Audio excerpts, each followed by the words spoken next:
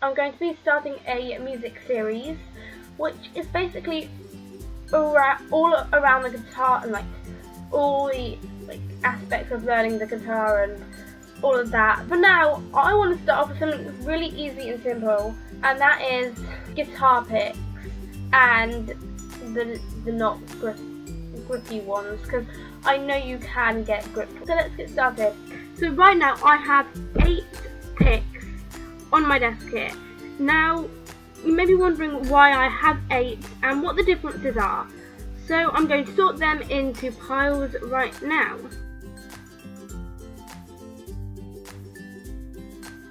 Okay, so now they are in the pile. So now I'm going to go through the differences between these 3 piles. So this pile here, you can probably tell that it blends into the desk a bit. You can probably tell that this one is a bit flimsy and a bit bendable.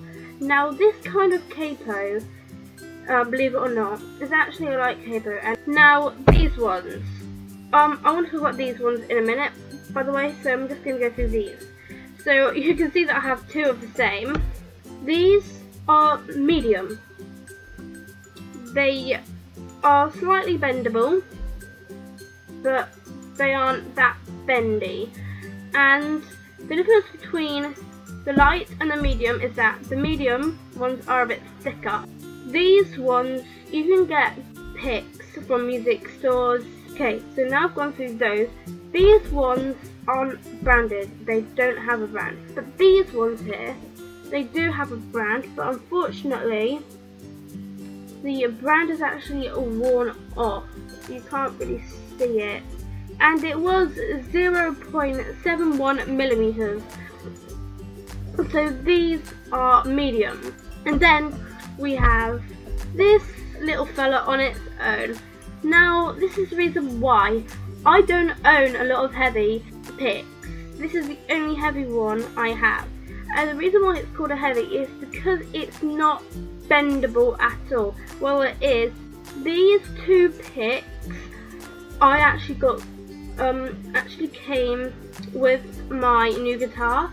I will talk about my guitar in a new episode, so don't worry about that. And I'll also talk about the amplifier in a different episode.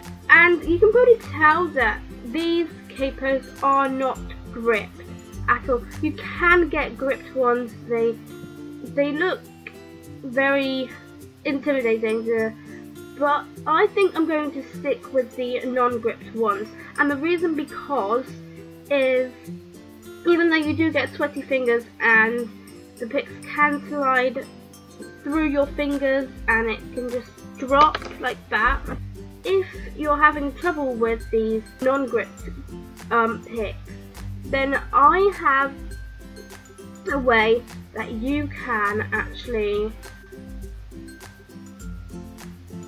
make it a bit more grippy, and so it doesn't fall out of your fingers as much, which saves a lot of time, by the way. And this method is hairspray. Now you must think I'm going crazy right now, because why are you using beauty products on musical products? Now the reason is because hairspray is sticky. Yeah, that's quite self-explanatory, but hairspray is great for a lot of things. So with the hairspray, I'm just going to be taking the one I have been using today, and that is this red one. The reason why I love the red one at the moment is because it just, with my new guitar, I'm going to use one of its picks that I got given. So with a hairspray, you're just gonna, I'm not actually gonna do this on my desk, so let's move the camera up.